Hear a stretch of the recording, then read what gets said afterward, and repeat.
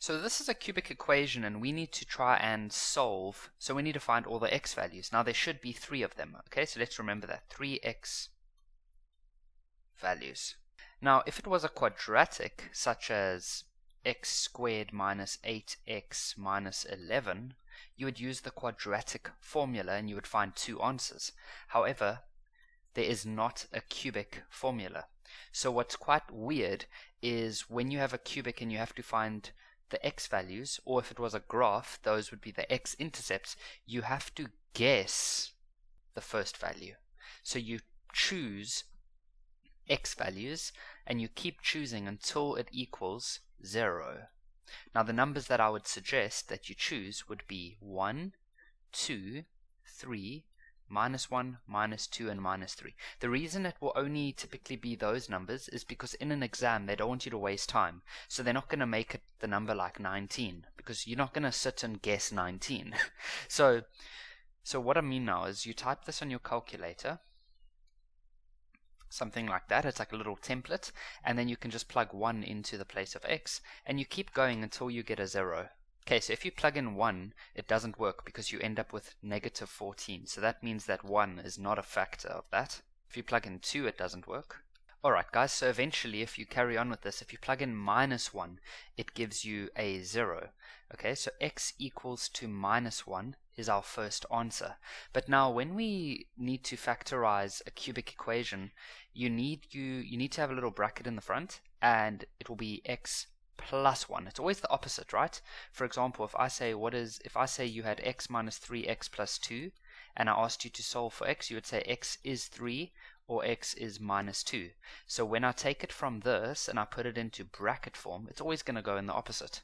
Okay, now what would we have left over here? We would have some type of trinomial, but we don't know what it is, so we just say a, b, and c. Okay, now our goal, so what we've done, let me just explain so you guys understand. We've taken this and we're breaking it down piece by piece. So we've taken the x plus 1 away from it, or we've taken that out, and so obviously we would have a trinomial left over, because if you did have to multiply these two brackets together again, you would have to end up with an x3. Okay.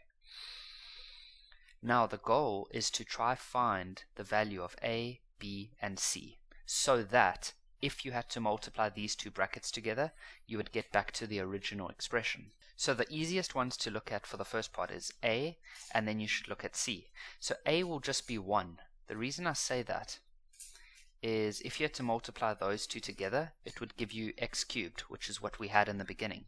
The next one to look at is c, and so that's going to be, it would be this one multiplied by this one should give us -6, and so c would be -6.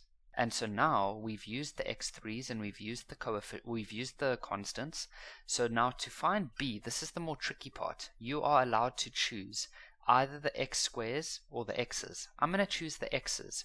So we know that the x's, the coefficient of the x's should be -8. So you say -8 equals, then you look at this one and you ask yourself, or you ask yourself, if you had to multiply these two brackets together, which two would you have to multiply together to get an x?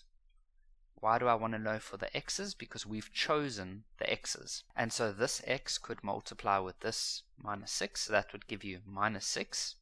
And then you could take this 1 and multiply it with that, and that would give you plus b. And so then we can solve for b, and you would end up with -2. And so then I can rewrite my expression as x plus 1, x squared minus 2x minus 6, and that's all equal to 0. Then what I can do is I can factorize this part, because that's now a normal quadratic. So I can factorize it using the quadratic formula. And so for this bracket, we know that x is -1, and then if you use the quadratic formula on this, you get 2 more answers. And it's going to be x equals to 3.65, and then the other one would be -1.65, and so there's the final answer. And so I just want to quickly explain that when finding the x values of a cubic graph, you guess the first value. You keep guessing these types of numbers, and what we found was that x is equal to -1.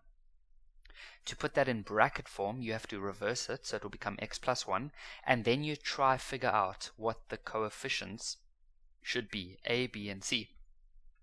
Once you have a, b, and c, you end up with a trinomial, and we know how to find the x-intercepts of that, or the x values of that. We can either factorize, if possible, or we use the quadratic formula. And so there we end up with our 3 answers. The first one was the one that we guessed, and then the other 2 we got from the quadratic formula.